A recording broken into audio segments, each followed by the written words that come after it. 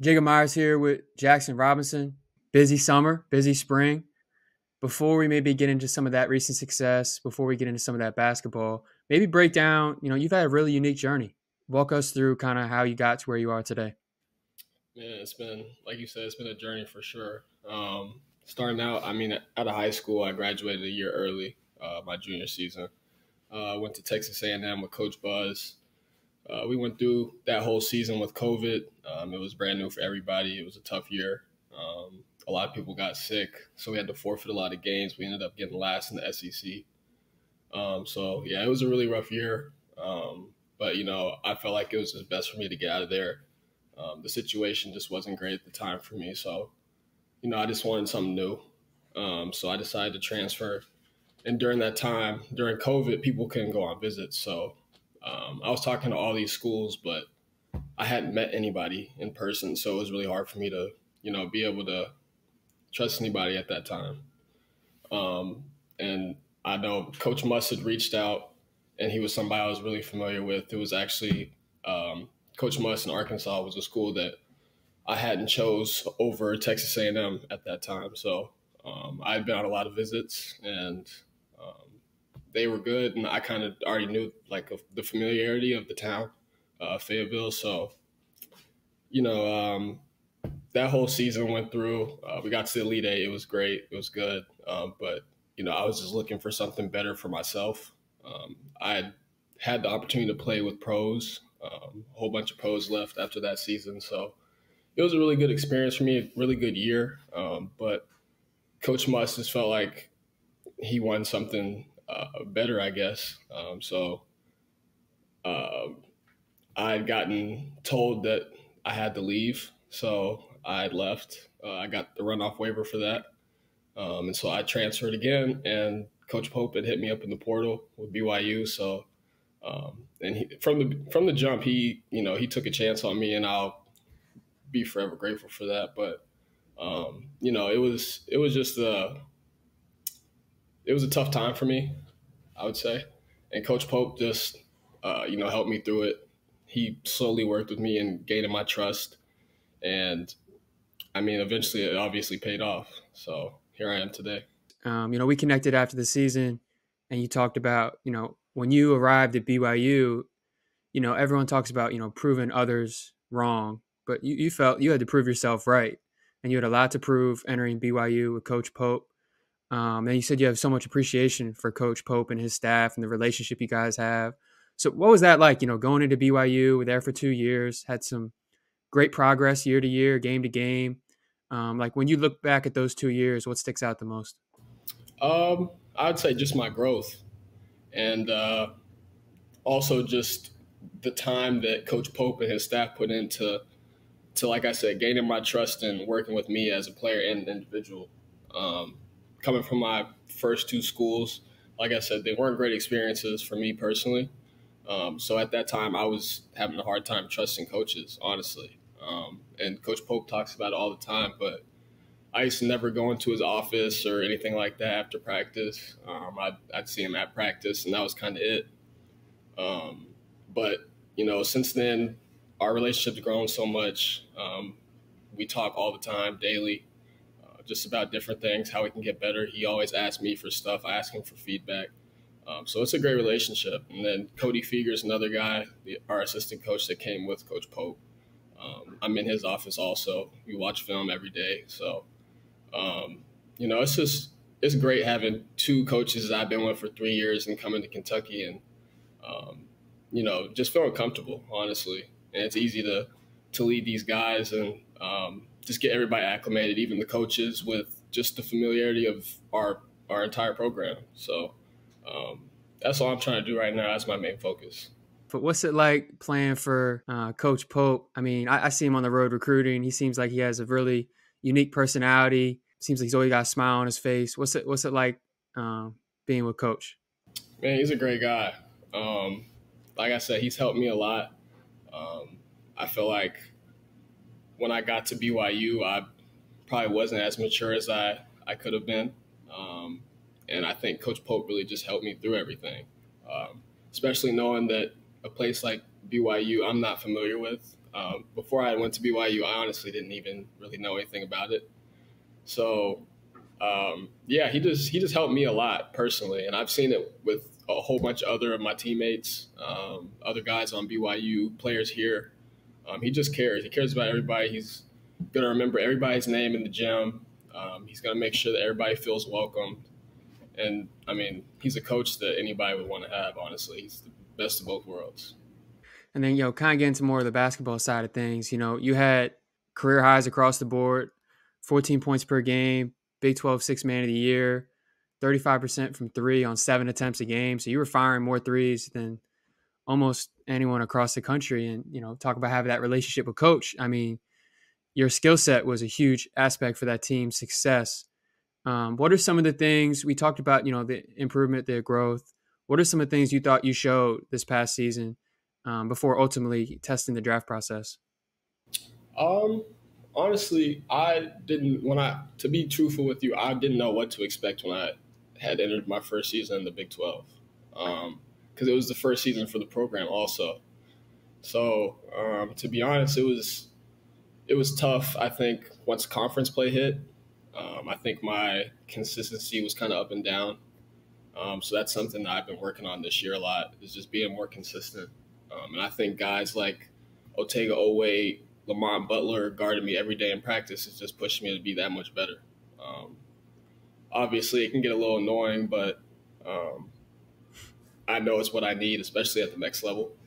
So just playing against like elite level guards that can defend really well is something that I think that'll really pay off for me once conference play hits this year, and even just the non conference with all the big games that we have leading up to it. Yeah, definitely. I spoke with Coach Brooks on the road this summer, and he was like, man, we got some dogs. Like, practice is competitive. Really, it's crazy just because when you walk into practice, there's so many different pieces, so many talented players that anybody in practice every day just looks good. It's not always the same player, and the practice scrimmages and everything is just really competitive. It's great energy in the gym because we have a whole bunch of older guys, so it's really refreshing to have a whole bunch of older guys that have also already been through the college scene and know what's going on. I think it runs a lot smoother and everybody's picking things up way faster. Before we get into some of this, film stuff, you did declare for the draft after the season. What went into that decision? And then maybe just walk us through that process. I mean, that must be an incredible feeling after all the adversity you faced. It was crazy, honestly. It felt surreal just being able to say that I can enter the NBA draft. It's something that I've always thought about like as a little kid, and just being able to live out my dream. Even just being here at Kentucky is it's a blessing, and I mean I can't help but thank the people that have helped me get here, like Coach Pope, my parents. So the whole process was great. Got the feedback that I needed, that I felt like I needed to improve my game and take the next step to be a pro, and make an impact on an NBA team once that time's here. So, I mean, I don't regret pulling out of the draft or anything like that, but the experience was definitely what I needed. You got the direct invite to Chicago. NBA teams wanted to see you play in the combine, go through interviews, workouts. So maybe more specifically, like, what was it like in Chicago for you going through that process? Because obviously, before we get into that, I mean, going through the draft process and then this year with the portal, everything was very messy. The timelines overlapped. I've talked to a couple players that were in a similar situation like you, where you have real NBA demand, where you're going to Chicago, going through interviews, and then you also have all these different schools trying to get a hold of you in the portal. It's a lot to balance. Yeah, I mean, like you said, it was a lot. Honestly, just trying to figure out how to balance both of them. But when I was at the combine, I told all the schools like that was my main focus. Obviously, put my best foot forward, trying to get drafted by a team. But it was just a crazy feeling having so many teams, and so many schools just reaching out. And like you said, the combine's crazy. Just having, what is it, 70 players, 80 players that are invited. So Yeah. just being a part of those 70 players is a blessing. And it was good for me just to see where I stack up against the best competition, especially in that last draft class. So I felt pretty confident about it, but I also felt like I could come back and make more of an impact and hopefully put myself in a better position. I liked you said to me, after the season, when you're going through everything, you said the thing that makes me the most excited is knowing I have so much more I can give, and I'm just now figuring it out. That's awesome. And you went into college at 17 years old. 17, yeah. And then Yeah, it's crazy just because for me, I think about it as this is my junior year, just because my first 2 years of college, I didn't play. I didn't see the floor. My first year of college, COVID hit. We were the second to last team in SEC. We kept getting COVID, all the players. So I never got any real game experience. There wasn't a crowd around. Just small things that you don't think will make a difference, but are a huge difference. So, just stepping into this next season, I just feel like a more complete and more confident player.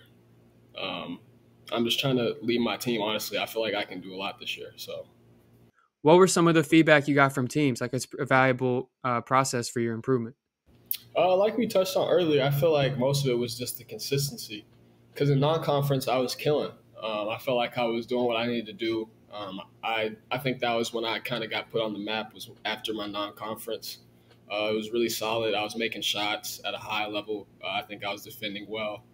But then conference hit and the scouts started to come, obviously. So that was my first time being scouted against, like this is major competition. It's the Big 12. So, and being at the top of the scouting report, it's a lot tougher than, just another player. So, just trying to figure out the small things, honestly. And I think it improved as the season went on and I got more comfortable with it. So, I think this last season is just going to make it even better. You ultimately made the decision to withdraw and follow Coach Pope to Kentucky.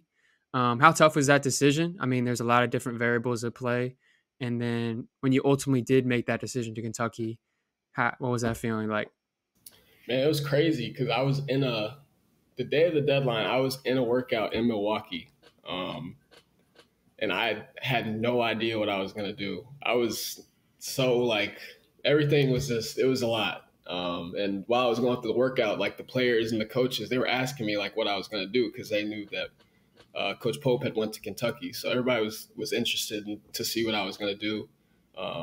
But once I got to the airport to go back home after the workout, I just felt like, just from the feedback I had heard, I thought that it'd probably be a better decision for me to come back to school. Like I said, another year doesn't hurt. I always put myself in a better position. So, and when it comes to Coach Pope, there was no question it was going to be him, especially with a platform like Kentucky. Can't get any bigger than this. So, just coming out here and playing against the best competition, having some great teammates, great coaches, I think it's just only going to make me 10 times better. And then that was probably your first experience with that type of fan base. What was the Twitter was in a frenzy, like you said, it was, a tough decision. You got use all the time you have. What was it like seeing the type of fandom and just absolute frenzy that went when you made the decision? Yeah, it was crazy. Like seeing my name trending on Twitter and just things like that. Like those are things that you just dream of when you're a little kid. So it was just really cool to see that people are really paying attention to what I do on the basketball floor. It's a blessing, honestly. But I just had to shut my phone off that night because it was too much. Everybody was texting me trying to figure out what I was gonna do, but I knew. But I just wanted to wait a day just because I wanted to let it set in, just for myself. That's all it was. Yeah, for sure. That's a tough decision that most people don't ever have to make, being that close to your goal and delaying that gratification for the long term payoff. I thought one of the funnier things was a couple guys like you, like where you had really tough decision where you have legitimate NBA attention and have a lot of college options. I think it's always funny when like the fans assume like just because there's not a social media post that like you missed the deadline. It's Right. like Yeah. It was funny to go back and read like, the comments and just what everybody was saying. Because I mean, like players, we see that stuff, so it's just funny to just read it and see it. But no, it was a good time though. yeah, for sure. All right, so we'll get into some of your game. I think obviously it starts with your shooting.